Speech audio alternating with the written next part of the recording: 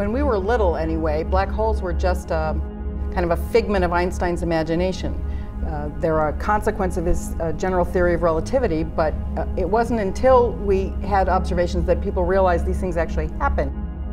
When you draw a black hole, what you're basically drawing is not the black hole itself, but the boundary of the black hole, called the event horizon. And inside this boundary is basically not a part of our universe.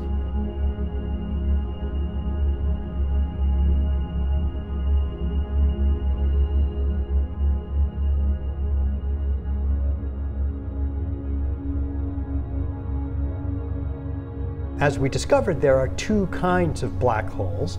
There are black holes that have masses a few times the mass of the sun. And the other kind that we know that exists are called supermassive black holes. These are 1 million or more times the mass of the sun. The ways you observe these two different kinds of black holes are slightly different. We use ground-based telescopes that to watch the star orbiting around the black hole, and we've set up a telescope system in Chile using some of Yale's telescopes. We call this the SMARTS telescopes for this purpose, to watch the companion stars and the material begin its journey down to the black hole. As the stuff falls onto the black hole, it heats up and emits much more energetic radiation, and that we observe with NASA's orbiting observatories. For the supermassive black holes, we use the Yale Keck telescope to study the galaxies surrounding the black hole so that we can try to discern whether there are visible effects on the stars and the material in the galaxy from this active black hole that's accreting at the center of the galaxy.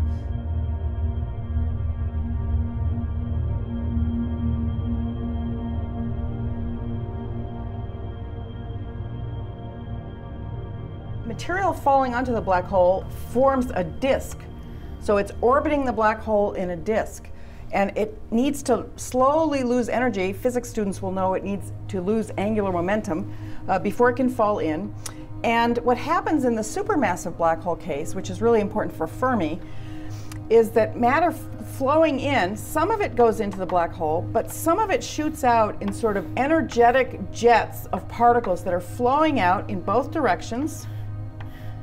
Very narrow, very highly collimated jets that flow out in both directions, and they're moving at nearly the speed of light. So it's a tremendous amount of energy, and we don't actually understand the accretion process well enough to know how the material going in is collimated and formed into these energetic jets. And that's one of the mysteries that Fermi is going to help us with.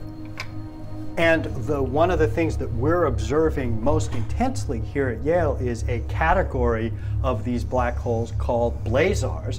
Blazars happen when this jet of material comes straight at you.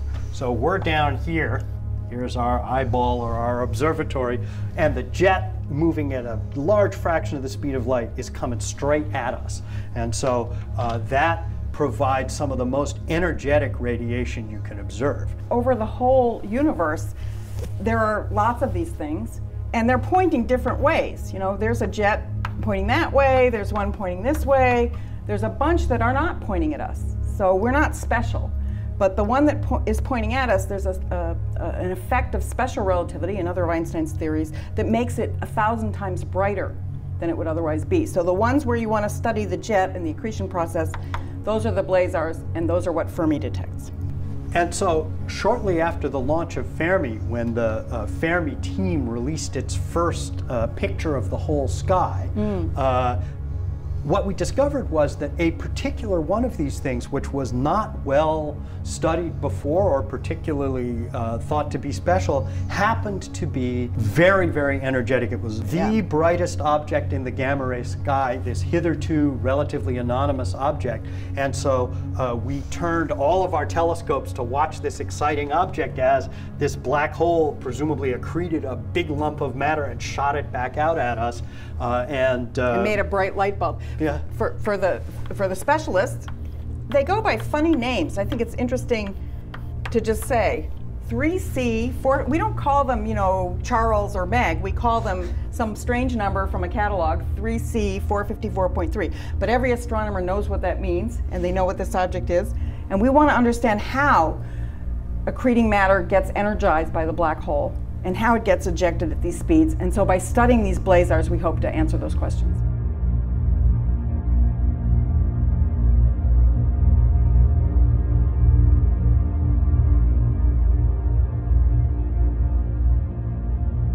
There are two things that matter, okay? We get light, okay? All of it is light. What matters is the wavelength of the light and how bright it is as a function of time. We refer to the light often as photons, which are packets of light. So we might ask, how many photons do we get as a function of time?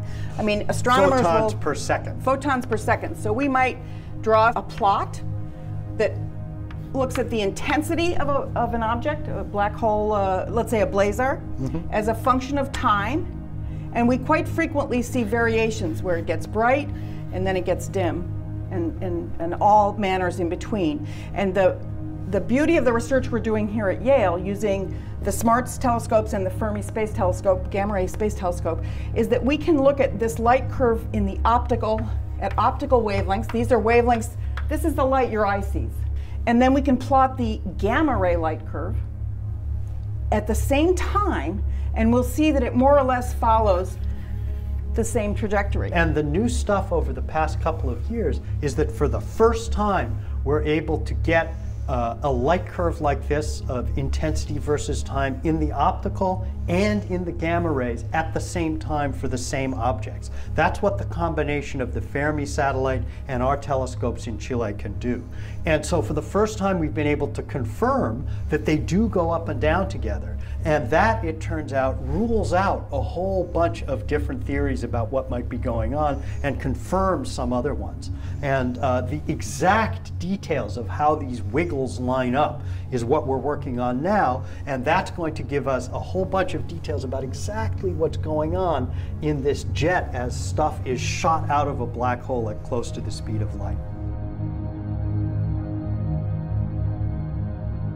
These blazars are billions of light years away. They're half a universe away. Half a universe away, and they're emitting, billions of photons in all directions, and we get a few hundred or a few thousand, a piddling amount. We can figure out what the physics is in this object. That's just amazing to me.